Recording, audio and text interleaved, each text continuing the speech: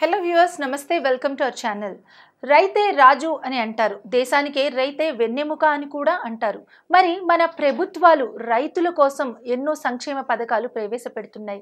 అలాగే రైతులకు ఎన్నో రుణమాఫీలు పథకాలు అంటూ అండదండగా నిలబడటం కోసం ఎప్పుడు ప్రయత్నాలు చేస్తూనే ఉంటాయి. అయితే చాలాసార్లు ఆ ప్రయత్నాల్లో ప్రభుత్వం విఫలం అవుతూనే ఉందని చెప్పచ్చు. మరి అలాంటి తరుణంలో ఒక ప్రొఫెసర్ అయ్యుండి కూడా తన యొక్క మేధస్సుని, తన యొక్క విలువైన సమయాన్ని రైతుల కోసం వెచ్చించి, రైతు సమస్యల కోసం తను పోరాడి, రైతు సమాఖ్యలు ఎన్నో ఏర్పాటు చేసి రైతులకు అండదండుగా వెన్నుదన్నుగా నిలిచినటువంటి మహోన్నతమైన వ్యక్తి మన స్టూడియోలో ఉన్నారు. మరి వారు కంబైన్డ్ ఆంధ్రప్రదేశ్కి 1100 పరిష్కారం అనే కాల్ సెంటర్కి అగ్రికల్చర్ వింగ్కి హెడ్గా కూడా వ్యవహరించారు. రంగారెడ్డి జిల్లాలో కూడా డాట్ సెంటర్కి హెడ్గా కూడా ఆయన వ్యవహరించారు. అలాగే నంద్యాలలో ఆర్ఏఆర్ఎస్కి ఎక్స్టెన్షనల్ హెడ్గా కూడా వ్యవహరించారు. వారే సల్లా నారాయణ స్వామి గారు. మరి వారిని అడిగి రైతు సమస్యల పరిష్కారానికి సలహాలు సూచనలు తీసుకుందాం. నమస్తే సార్. నమస్తే అమ్మా. ఎలా ఉన్నారు? బాగున్నాం. రైతు రుణాలకు సంబంధించి అంటే రైతు రుణాలు పొందాలంటే అతని యొక్క అర్హతలు ఏంటి? అమ్మా, ఇప్పుడు రైతుకు వాడు ఎప్పుడూ డబ్బులతో లాటరీనే ఉంటుంది. వాళ్ళకు నెల నెల అవసరం ఉంటుంది. విత్తనాల సీజన్లో కానీ, ఎరువులు కొనేటప్పుడు కానీ, విత్తనాలు వేసేటప్పుడు కానీ, మధ్యలో మధ్యలో కూడా ఎరువులు వేస్తుంటారు.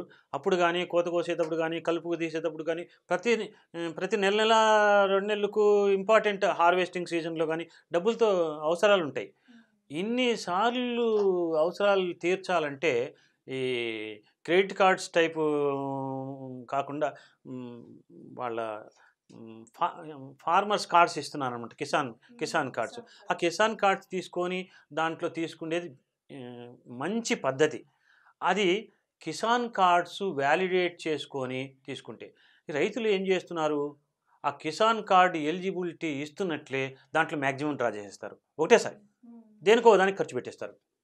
ఇట్లాంటి పరిస్థితులు వచ్చేదాని వలన, డబ్బు ఈజీ అవైలబిలిటీ ఉండేదాని వలన ఖర్చు ఎక్కువ చేసేసి అవసరమైన పరిస్థితులు వచ్చినప్పుడు మళ్ళా ప్రైవేట్ వెండర్స్ దగ్గరికి పోయి అక్కడ ఎక్కువ వడ్డీకి తెచ్చి ఇట్లా బాధలు పడిపోతున్నారు. దాన్ని అధిగమించడానికి నేను ప్రాబ్లం ఒకటి చెప్పడం లే, దానికి సొల్యూషన్ ఎట్లా అంటే, ఇప్పుడు రైతు సంఘాల్లో నేను పెట్టిన రైతు సంఘాలే కాకుండా గ్రామీణులందరికీ, ఆ విలేజ్లో ఉండే వాళ్ళందరినీ కలిపి రైతులే కాకుండా మిగతా వారిని కూడా కలుపుకొని డబ్బులు ఎక్కువ పోగు చేసేదాని వలన అప్పులు అడిగేవాళ్ళు రైతులే ఎక్కువ ఉంటున్నారు. కాబట్టి రైతులకు ఎక్కువ సహాయం దొరికేదానికి అవకాశం ఉంటుంది. నెలలా దొరుకుతుంది. మళ్ళీ వచ్చే నెలకు కట్టేసి మళ్ళీ ఏదైనా ఆదాయం వచ్చిన దానివల్ల వచ్చే నెలకు కరెక్ట్గా కట్టే వాళ్ళకు మళ్ళీ దొరుకుతూనే ఉంటుంది. అట్లా ఇది మీరు ఇండివిజువల్ గా చేస్తున్నారు. అయితే ప్రభుత్వం తరపు నుంచి ప్రభుత్వం తరపున కూడా ఇట్లాంటి గ్రామ సంఘాలను ఏర్పాటు చేసి వాళ్ళని డెవలప్ చేసుకోమనొచ్చు. వాళ్ళు పొదుపు చేసుకుంటారు. కానీ మ్యాచింగ్ గ్రాంట్ గవర్నమెంట్ ఇవ్వచ్చు. దానికి వాళ్ళు మీరు 1 లక్ష మీరు పొదుపు చేసుకోగలిగితే మేము ఇంకొక 1 లక్షనో 10 లక్షలో ఇస్తామని చెప్పి గవర్నమెంట్ చెప్పింది అనుకో, ప్రతి గ్రామంలో జల్దీ అయిపోవా సంఘాలన్నీ? అవును, ఓకే. అయితే ఇప్పుడు నడుస్తున్నటువంటి రైతు రుణాలు పొందాలంటే ఎలా? పొందాలంటే బ్యాంకర్స్ని అప్రోచ్ కావాలా. రైతులు అప్పులు కావాలంటే బ్యాంకర్స్ని అప్రోచ్ కావాలా. మాకు ఇంత ఈ పంటలు పండిస్తున్నాము, ఈ విధంగా చేసుకుంటున్నాము, మాకు బ్యాంకులో అప్పులు ఇవ్వండి. బంగారు పెడితే ఎంబడే ఇచ్చేస్తున్నారు కావాలంటే. బంగారు పెట్టిన దానివల్ల మరి ఎక్కడన్నా ప్రాబ్లం వచ్చిందంటే వాళ్ళ హయ్యర్ బ్యాంకింగ్ హెడ్ ఆఫీస్కి రాయడం కానీ, లీడ్ బ్యాంక్ మేనేజరు, వాళ్ళు బ్యాంకింగ్ ఓంబుడ్స్మెన్ ఇట్లాంటి వాళ్ళకు మనం అప్లై వాళ్ళు చెప్పుకోవచ్చు, రాసుకోవచ్చు. తర్వాత gross mistakes, gross మిస్మేనేజ్మెంటు, gross partiality ఇట్లాంటివి ఉంటే రియల్ ఎగ్జాంపుల్స్ కోట్ చేస్తూ కొంతమంది సైన్ చేసి ఈ పర్టికులర్ పర్సను గ్రాస్ ఇంజస్టిస్ చేస్తున్నానని చెప్పి కలెక్టర్స్కు, మినిస్టర్స్ కూడా లెటర్ రాయొచ్చు. రిజిస్టర్డ్ అక్నాలెడ్జ్మెంట్ డ్యూలో లెటర్ రాసి మళ్ళా కంప్లైంట్ చేస్తే అది అక్కడ నుంచి మాఫ్ చేసేదానికి అవకాశం ఉంటుంది. ఆ పర్సన్ అక్కడ నుంచి లేపేసేదానికి వీలవుతుంది అనమాట, ఆ గ్రాస్ మిస్మేనేజ్మెంట్ చేసేదా వాళ్ళని. అయితే రైతు రుణాలు మాఫీలు జరుగుతూ ఉంటాయి కదా, ప్రభుత్వం రుణమాఫీలు చేస్తూ ఉంటుంది. ఈ రుణమాఫీలకు సంబంధించి ఫిర్యాదులు ఏమైనా ఉంటే ఎవరిని సంప్రదించాలి? రుణమాఫీలు ఉంటే ఎవరిని ముందు అక్కడ అదే ఆఫీసర్ని కలుసుకోవాలి. అతను చెప్పే సమాధానం మీకు సరిగా నచ్చకపోతే, అతను చెప్పేది సరిగా మీకు నమ్మకం ఏర్పడకపోతే అతనికంటే హయ్యర్ అఫీషియల్స్కు రైటింగ్లో వాళ్ళు అట్లాంటి వాళ్ళు అందరూ కలిసి సంఘం తరఫున రాయండి, ఇండివిజువల్గా అన్నా రాయండి, బట్ పంపించండి. ఇచ్చిన తర్వాత దానికి అక్నాలెడ్జ్మెంట్ తీసుకోండి, మాకు రిప్లై రైటింగ్లో ఇవ్వమనండి. అప్పుడు ఖచ్చితంగా క్లియర్ అయ్యేదానికి అవకాశం ఉంటుంది. లేకపోతే ఏమవుతుంది, మాటలతో చెప్పి మాటలతో పోస్తే అరే వీళ్ళు మాట్లాడుతూనే ఉంటారు, కుక్క ఊర్లి అదే చక్కగా అయిపోతుంది, గమ్మున అయిపోతుంది అనుకుంటారు. అట్లా మాటలతో జరగవు పనులు, రైటింగ్లో పెడతారా అండి. ఎక్కడ లోపం జరిగినా కూడా మీ ధైర్యం చాలకపోతే అక్కడే సంఘం ఏర్పాటు చేసుకొని అక్కడనే వాళ్ళ ద్వారా పంపించండి. సంఘం తరఫున రిప్రజెంట్ చేస్తే ఇండివిజువల్ మీదికి రాదు. సో అసలు రుణమాఫీ పొందడానికి అర్హతలు ఏంటి? రుణమాఫీ పొందాలంటే గవర్నమెంట్ ఫిక్స్ చేస్తుంది కదమ్మా, ఇన్ని ఎకరాలు ఉండాలా, ఇంత ఇప్పుడు తెలంగాణ గవర్నమెంట్ అందరికీ ఇస్తుంది. ఇక్కడ కౌలు రైతులకు ఇవ్వడంలే, కౌలు రైతులకు ఇవ్వాలా, ఎట్లా ప్లాన్ చేయాలా అని ఆంధ్ర గవర్నమెంట్ ఆలోచిస్తుంది. ఇంకా అది పూర్తి కాలేదు, వాళ్ళ ఆలోచన వాళ్ళ విధానం. ఇక్కడ కౌలు రైతులకు ఇస్తే కౌలు రైతులు ఈ పొద్దు కౌలు చేస్తారు, రేపు పొద్దున్నే మళ్ళీ మారుతారు, ఎట్లా ఇవ్వాలా అని గవర్నమెంట్ తర్జన పడుతుంది. అవన్నిటినీ కూడా కౌలు రైతులకు ఎట్లిస్తే బాగుంటుంది అనేది కూడా ఆలోచించాల్సిన అవసరం ఉంది. ఎందుకంటే వాళ్ళు కూడా నిజంగా పోగొట్టుకుంటున్నారు, వాళ్ళకి ఎట్లా సహాయం చేయాలని ఇంకా డీప్ డిస్కషన్ కానీ, వాళ్ళ ఆ కౌలు రైతులని ఐడియాలు ఇవ్వమనడం కానీ, గవర్నమెంట్కు ఎక్కువ కష్టం లేకుండా ఎట్లా ట్రాన్స్ఫర్ చేయాలనేది కానీ అవి కూడా సాల్వ్ చేయాల్సిన పరిస్థితి ఉంది. ఒకటి మేజర్ డెసిషన్ ఏం తీసుకోవాలా, కౌలు రైతుకు అది కౌలు చేస్తున్నట్లు రియాలిటీలో ఫిక్స్ అయిపోతుంది కదమ్మా. ఇన్నేళ్ళు కౌలు చేసిన తర్వాత వానికే భూమి హక్కులు వస్తాయి అనే లాలు, కోర్టులు, కేసులు మీద నడుస్తున్నాయి, ముందు జరిగినాయి. అవన్నీ అట్లాంటివి కౌలు వాళ్ళు ఎన్నాళ్ళు కౌలు చేసినా భూమి హక్కులు సొంతదారికే ఉంటాయని గవర్నమెంట్ క్లియర్ చేయాల్సిన అవసరం ఉంది. అది ఆ లా పాస్ చేస్తే కానీ ఈ రూల్ అమెండ్ కాదు, లేకపోతే కౌలు రైతుకు ఏంది దొరకదు. ఎన్నాళ్ళు భూమిలో చేసినా కూడా భూమి సంపాదించిండే భూమి ఓనర్కే ఉంటుంది. కౌలుదారు కౌలు తీసుకోవచ్చు, కౌలు చేయొచ్చు, ఓనర్షిప్ ట్రాన్స్ఫర్ కాదు అని గవర్నమెంట్ లా చేస్తే అప్పుడు కౌలు రైతు మీద దయాదాక్షిణ్యం ఓనర్కు కలుగుతుంది. అరే వాడే తిని వాడే కష్టపడుతున్నాడని వాడికి వదిలిపెడతారు. లేకుంటే ఎందుకు వదిలిపెడతారు, భూమి పోతుందేమో అని భయంతో వాడు కౌలు చేస్తున్నాడా మీకు అంటే నేను చెప్పను, నాకు అవసరం లే, వాడు చేస్తే చేయని, చేయకపోతే వాడు వదిలిపెట్టి వెళ్ళిపోనీలే, భూమి అన్నా మిగులుతుంది కదా అనుకుంటాడు వాడు. అంతే కదా. గవర్నమెంట్ సిస్టమటైజ్ చేయాలా రూల్స్. ఏమైనా సిస్టమటైజ్ చేయాలా, కౌలు ఎవరు చేసినా కూడా పంట వరకే లేకుంటే ఆ ఇయర్ వరకే అట్లా కౌలు ఏమి అగ్రిమెంట్లు ఉంటాయి అంతవరకే అనుకోవాలి. కానీ land ownership, transfer of ownership అవి జరగకుండా కాపాడగలిగితే కౌలు రైతులు బాగుపడేదానికి అవకాశం ఉంది. మీరు రైతులకే కాకుండా గ్రౌండ్ లెవెల్లో వెళ్ళి అంటే మొత్తం అందరినీ కూడా సమీకరించి, గ్రామాల్లో ఉండే వాళ్ళందరినీ కూడా సమీకరించి వాళ్ళకి సంబంధించిన పరిష్కారాలు కూడా అన్ని రకాల సమస్యలకు కూడా చేస్తున్నాము అని చెప్పారు. సో మీకు చాలా నాలెడ్జ్ ఉంది. సో ఈరోజు మీరు రైతుల గురించి మాకు చాలా వివరాలు వివరించారు. అయితే సాధారణంగా చిన్న సమస్యలు అంటే రేషన్ కార్డుకు సంబంధించినటువంటి ప్రాబ్లమ్స్ ఉంటాయి.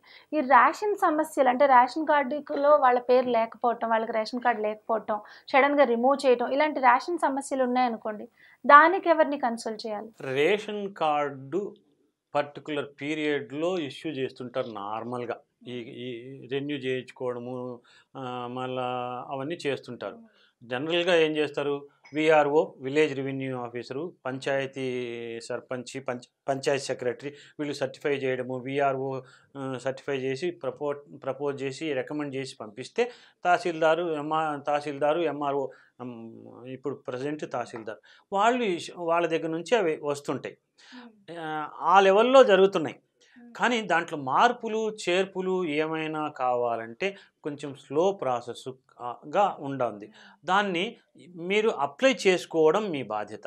అది సరిగ్గా టైం ప్రకారం ప్రాసెస్ కాకుండా స్లో అవుతా వచ్చిందంటే వాళ్ళకు ఒక 2 వీక్స్ 15 డేస్కి ఒకసారి రిమైండర్ రైటింగ్లో ఇవ్వాలి.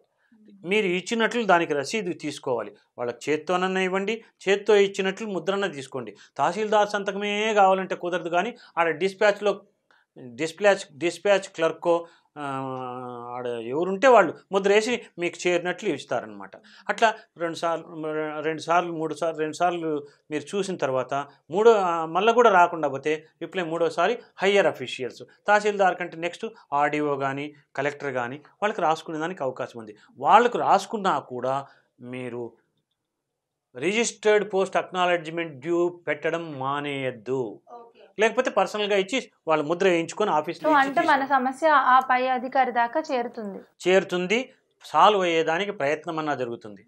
మీరు ఎంత దాకా పోవచ్చు అంటే సీఎం దాకా పోవచ్చు. ఈ హీరార్కీ లెవెల్లో కలెక్టరు, అంటే మనకి కింద స్థాయిలో గనక వాళ్ళు పట్టించుకోకపోతే మీరు కలెక్టర్ దగ్గరికి వెళ్ళమంటున్నారు. కలెక్టర్ దగ్గరికి, హయ్యర్ అఫీషియల్స్కు. ఇప్పుడు ప్రాబ్లం సాల్వ్ అయితే హయ్యర్ లెవెల్కి పోక్కర్లేదు.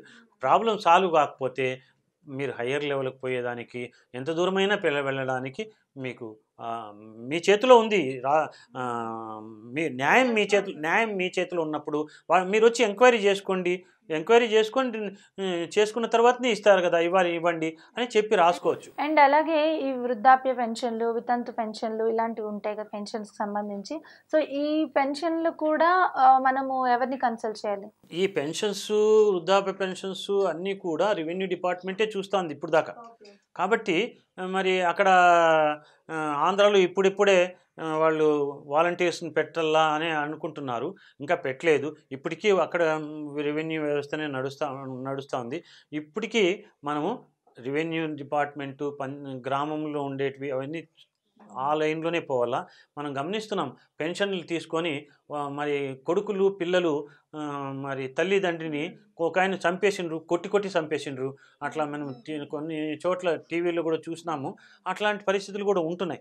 ఇప్పుడు సంఘాల్లో నేను ఏం చేస్తున్నానంటే అట్లాంటి వాళ్ళని పిలిపించి వాళ్ళకి బుద్ధి చెప్పి కౌన్సిలింగ్ చేసి ఇట్లా చేస్తే ముందే వాళ్ళను వార్నింగ్స్ ఇచ్చి ఊర్లో భయపెట్టిస్తే ఊర్లో అరే అందరికీ తెలిసిపోయింది అని చెప్పి వాళ్ళు కొంచెం జాగ్రత్త పడేదానికి, మంచిగా చూసుకునేదానికి, అందరూ సాక్ష్యం చెప్తే నాకు జైలు శిక్ష పడుతుందేమో అని పిల్లలు భయపడేటట్లుగా న్యాయం ధర్మం చెప్పేవాడు. పూర్వకాలంలో న్యాయం ధర్మం 4 పాదాలు నడిచేటట్లుగా అట్లాంటి 4 పాదాలుగా నడిచేటట్లుగా నేను పెట్టిన సంఘంలో న్యాయము చెప్పేదానికి కూడా వృద్ధుల రక్షణకు ఒకరిని కోఆర్డినేటర్ని పెడుతున్నాం. చాలా చక్కటి ఆలోచన, నిజంగా కూడా చాలా బాగుంది ఈ ఆలోచన. అలాగే మీరు ఇందాకటి నుంచి కూడా చెప్పిన, అంటే ఈరోజు ఈ ప్రోగ్రాంలో మీరు చెప్పిన ప్రతి విషయం చాలా అవేకనింగ్గా, చాలా అవేర్నెస్గా, అంటే ప్రభుత్వానికి కూడా మీరు చాలా చక్కటి గైడెన్స్ అనేది ఇచ్చారు. నిజంగా ఈ ప్రోగ్రాము ఖచ్చితంగా ప్రభుత్వ అధికారుల దృష్టిలోకి వెళ్ళి వాళ్ళు కూడా దీన్ని చూసి రైతులకి మనం ఈ విధంగా న్యాయం చేయాలి, మనము చట్టాల్లో ఈ మార్పులు కూడా తీసుకున్నప్పుడు మీరు చెప్పినటువంటి కౌలు రైతుల మార్పు కానీ, అలాగే ఈ కోల్డ్ స్టోరేజ్లు, గుడౌన్స్ని ఏర్పాటు చేయటం, ఫుడ్ కార్పొరేషన్ వాళ్ళు ఏర్పాటు చేసినట్టు అలాంటివి రైతులకు హెల్ప్ చేయటం, ఇట్లా మీరు చెప్పిన సమాఖ్యలు ఏర్పాటు చేయటం అన్నీ కూడా ఖచ్చితంగా ఇది ప్రభుత్వ అధికారుల దృష్టిలోకి వెళ్ళి మార్పు తీసుకురావాలని మనసారా కోరుకుంటున్నాం. ధన్యవాదాలు సార్. చూశారు కదండి, రైతులకు సంబంధించి ఎన్నో రకాలైనటువంటి విషయాలు, ఎందుకంటే చాలా సలహాలు సూచనలు కూడా మనం ఈరోజు తీసుకున్నాము. మరి ఈ ప్రోగ్రాం కనుక మీకు నచ్చినట్లయితే లైక్ చేయండి, షేర్ చేయండి, మా ఛానల్ని తప్పకుండా సబ్స్క్రైబ్ చేయండి. చూశారు కదండి, రైతులకు సంబంధించి ఎన్నో రకాలైనటువంటి విషయాలు, ఎందుకంటే చాలా సలహాలు సూచనలు కూడా మనం ఈరోజు తీసుకున్నాము. మరి ఈ ప్రోగ్రాం కనుక మీకు నచ్చినట్లయితే లైక్ చేయండి, షేర్ చేయండి, మా ఛానల్ని తప్పకుండా సబ్స్క్రైబ్ చేయండి.